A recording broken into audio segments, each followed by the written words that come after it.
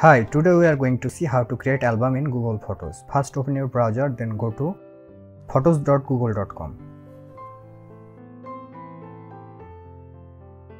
This type of interface will be visible in your screen. Now select your photo that you want to add in your album. I'm selecting 2. Now click on this plus icon.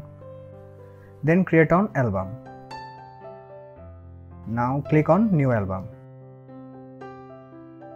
Now add title of your album. I'm just giving it demo album. After naming your album name, click on this icon. Your album was created. Now go back.